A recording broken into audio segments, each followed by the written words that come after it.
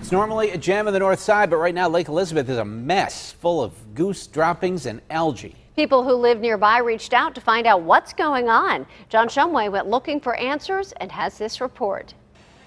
With the city skyline in the distance and the amazing array of trees surrounding it, Lake Elizabeth in West Park should be a postcard waiting to happen. I mean, everything else is beautiful, but that's an eyesore. Those who live nearby say this is nothing new. This park has been neglected, no attention paid to it. It was a pretty pleasant place to sit up until about a week or so ago, and now it's a little sad looking. Sad because all the water has been drained out of the park, leaving it a real challenge for Mama Duck and her brood. You know, the algal blooms came up, we dumped the water, we're going to have volunteers clean it up and help us clean it up.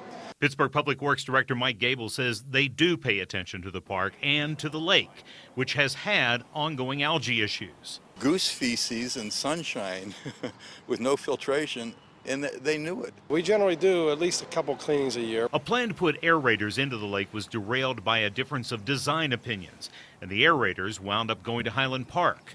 Doesn't mean that aerators can't go in. I mean, we're looking at that now. We have to find an electrical source, and if they're not too expensive, we'll go and throw some aerators in there to help with the movement of the water. But that's further downstream. For now, the issue is cleaning up this mess. It's sad because this is such a wonderful asset for the city. This Saturday, the Pittsburgh Parks Conservancy will orchestrate a cleanup of the lake from 8 to noon. All volunteers welcome. Just bring elbow grease. They'll provide the rest. Once we get it cleaned out, we'll fill it back up with water, and it'll be a beautiful lake again. Which Gable hopes will be as soon as next week. In West Park, John Shumway, KDKA-TV News.